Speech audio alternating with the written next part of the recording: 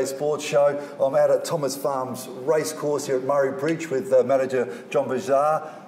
This is fantastic. Wow, congratulations. What a spectacular race club. Isn't it? It's wonderful to have been able to be involved with building something new, and building race courses is not something that you get to do every day. We're very fortunate. We're a club that's a not-for-profit organisation with with probably 300 members in our kit sort of thing. But John, you didn't raise enough to get a couple of tin sheds. This is magnificent. Oh, it's blown me away. It really has blown me away. This is like an oasis of a sporting complex. Oh look, yeah, and initially at the start, we had some good people within our board, and they had a vision that we need to make our business healthy. And there's two ways you can make your business healthy, because with horse racing or thoroughbred training, we need a lot of horses. We need a lot of horses to be training and using the tracks, because we've got to employ people. So we've got to make the fees work. So you've got to make your nucleus healthy. Yep.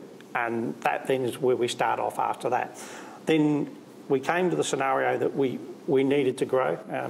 Our previous race course, which is a grass track, which is growing in a paddock. That's what I was expecting. Yeah, and it was growing in a paddock, and by being like that, it needed a lot of work, and it was funds that we couldn't raise ourselves.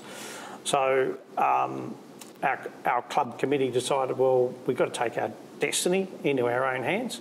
They took their destiny into their own hands, and well, why don't we try to go to a greenfield site? So it's not quite as simple as that, but what they were able to do was to select a parcel of land, to have a look at what the government plans were at the time, and there was within their regional maps that they had, there was growth for Murray Bridge. There's an opportunity to grow. This is great for the community. Yeah, absolutely. So rezoning then means that the club can chase up private investment. And it's not a matter of going and asking the government to do things for you. There's a case of chasing private investment. Once you have that private investment on board, it makes the government look and go, well, wait on, they've got some people on board, so, we've got some assistance from the government. Like I said, it's not quite as simple as that. There was a lot of other work that went into it, but we're really proud because we built a course. We built a course that, races so truly and so fairly. But then also what it has done is that we've increased our population here, our population of horse. We got about, 100 stables, I reckon it was, when I was trying to count when I was coming through, and training facility must be sensational as well. 164 stables just been built. And you sort of got a simple rule of thumb, for every 4 horses, it creates a full-time job. See, fantastic. And that's a simple rule of thumb. So, lo and behold, we've created extra jobs there. We're now at the stage that some mornings on a Tuesday morning, which we tend to have most of our horses here, we can end up with probably 230 horses working here on a track morning, and the facilities are great. It's you've got to proof yourself, and what I mean by that is that we've got a synthetic track. So the synthetic track, yes, it requires maintenance, it requires work on it, but then we're not reliant on it. It's a constant surface. So the horses can do so much consistency. So much different work. We're talking about animals that are very heavy animals that run on 4 little pin legs. I shouldn't say it like that, but you've got to look after those legs. I love them when they come first, and I'm on them.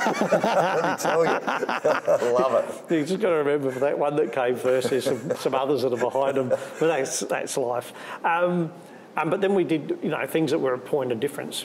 I'm looking across the way here, and we've got this great uphill sand track, which actually gives a different point of leverage to the horse in working. It works different parts of their body. You use it as a conditioner.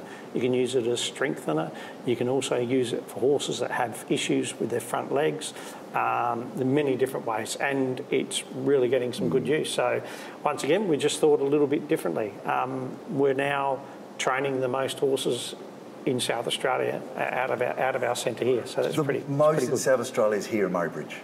Wow. Yep, highest percentage of horses trained here. So we're the largest training centre in South Australia. Because we've lost a lot of tracks over the years, haven't we? You've lost Cheltenham and Victoria Park, and so to be able to now, obviously, you'd get a lot more meetings here at Murray Bridge because of the facility now, and we're 40 minutes from the city. And it's important to us because we've now gone from a club that was running.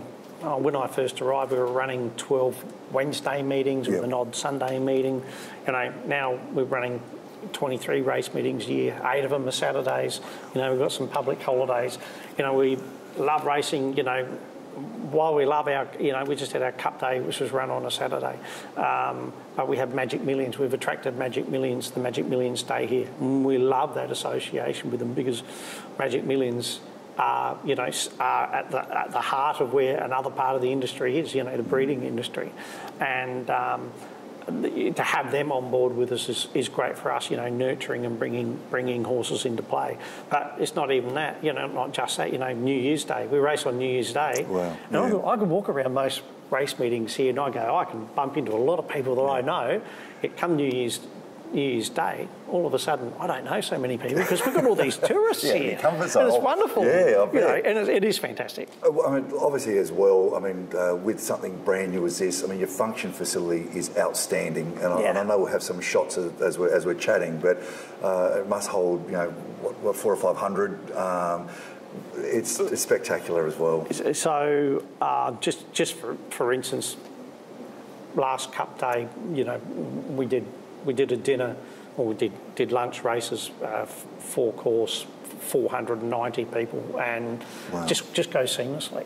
Yeah. And it's not only that; it's the quality. We're really big on making sure the quality of the food is very good. Just not the regular thing that you get. But it's also important to the club, and the reason being is that we're sitting in here today. And it's just a large empty room. But what we try to do is we try to get ourselves as busy as we can during the week. Yeah. So bring in business outside of just racing. Spot on. Perfect. And once again, it brings more people to the Pret town, brings community. So we've been able to conduct trade shows, which have been fantastic. Breakout type events where they'll use one room, they use another room. So the room can seat 600 people. Wow. Okay, so it can seat 600, but it also can break up into different size rooms. Yep. It can break up into three different size rooms. You can hold multiple things. It has capability within it. So the sound system's fantastic. Great acoustics within the building. As we saw, you've got a whole heap of TV sets everywhere. I'm looking right at the moment. I reckon I've got I reckon I see 40 TVs. There's 52. Oh, right. But we've done pretty good. Pretty close. Hey, now, tell me some of the big name horses that have raced so far here at the bridge. Look, it probably comes down to where your program is. Yeah. So I would like to think that probably even our last Cup Day probably saw one of the most consistent even fields that we had. But look, we've had probably one of the more, let's just say, associated name in South Australian racing, Behemoth come here and do his exhibition gallops. Okay. Just a fantastic horse. And even I know that horse. So. And David Jolly would bring the horse here. Because he said when he constantly works at home, he gets lazy and he just he's in his own mode, so you need to just switch him out, take him to another track. Of horses that have won, look, I'd probably just like to say that we had a horse come over from Victoria, Scorched Earth, who won our first Magic Millions here, but then went on back to Victoria and won multiple listed races, won a group race as well. So it's great that they've got confidence to bring their horses here. And more will just happen as well, of course. More will just happen. Yeah. Before I know you're very, very busy, and I really do appreciate your time. Just how brilliant the architect of this building is, how it just sits in the landscape so beautifully. Yeah. It's just taken nothing away from the beautiful countryside of Murray Bridge. Oh, look, you're spot on. The facade is outstanding, wow. Yeah, and I suppose when you put all these things together, it's got to be appealing. We've got to think, even from within this building, It's even simple little things. Yeah. The carpeting, okay? Now, even the carpeting's been done in a way that if you've got spills or anything that happens on it, it's not the sort of carpet you're going to notice it on. Yeah, it's very nice. Even little things like that. But the facade, the front foyer, lends itself to so many type of cocktail type venue functions if you want to have cocktail bold, functions. isn't it? It's fantastic. The front area of the building, it is bold, it is nice, it's great. But even the little things we talk about is that there's sections of this we've got stairwells that lead down to outside, so that if you're eating inside and someone walks past the window, they don't block your view. I know they're little, but they're really important. Yeah. The balcony here sits over the mounting yard, so as horses parade in the mounting yard, people can look over it. Everything's on show. Easy, make it nice and easy. And look, one of the important things you've got to do, well, that I find with race meetings and the race card, is that you can't always get caught into doing the same thing all the time. You've got to go, well, this is successful. And then you turn around and go, well, how do I tweak it? How do I make it different? Because when someone comes again, you want them to say, that was a bit better. That was different having this, or doing something just a little bit different through. So we're constantly trying to tweak the model. Don't just rely on your morals. Keep tweaking. John, you and your team and your committee, just congratulations. It's absolutely outstanding. And beautiful. Murray Bridge proud, but certainly South Australian proud as well. And what a great sporting complex for many years to, I'd like to think so. To enjoy. And hopefully I can come in and pick a couple of winners as well. Then I'll like it even more. I will. Thank you so much. Steer you in. And we'll be back after the break.